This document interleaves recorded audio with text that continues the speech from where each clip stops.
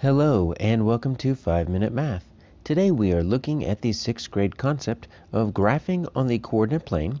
This is standard 6.11a in the great state of Texas, and we are using item number 41 off the 2016 released STAAR test. If you have not done so already, please go ahead and take a moment to pause the video, work this problem out on your own, unpause it, and then we will look at our answers together. So Benicia graphed point G on the coordinate grid. Then she will graph point H at a location 5 units away. That's all we know, 5 units away. And which order pair could represent H? Well, first let's figure out where G is. So remember, we're going to use our X coordinate first, followed by our Y coordinate, because X comes before Y in the alphabet. So X is left to right, and you see it's -4. And then Y is up and down, so this is going to be a +3, which means this is quadrant 1. G right now is in quadrant 2. It's got -x, +y. We got quadrant 3 down here, and then quadrant 4, which is quadrant 4 has got the +x and -y. So 5 units away. Well, let's just count 5 units in each direction. Let's graph all those and see which one of those pop up. So G, I'm going to go 1, 2, 3, 4. Let's go 5 up right here. I'm going to make a big one right up there. And let's see, notice our X is going to stay the same because we didn't move left or right at all. What we did is we moved up and down. So we went up from 3 to 8, which makes sense, right? We're just going to change our Y coordinate up 5. So -4, 8. Do not see that on our answer choices, so that's not going to be it. Let's see if we can go 5 to the left. 1, 2, 3, 4, 5. Oh, we're almost getting off of our graph here.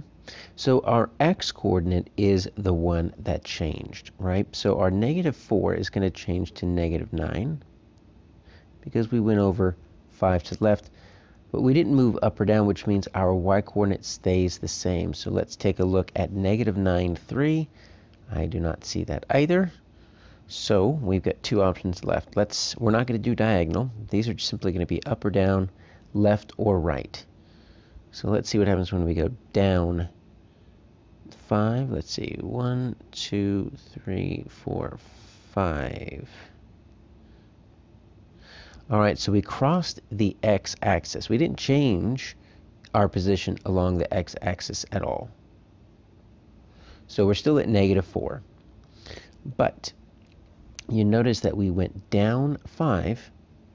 So we went from a +3 down to a -2. We actually jumped quadrants because now both our x and our y coordinate are both negative. -4, -2, that's down in quadrant 3.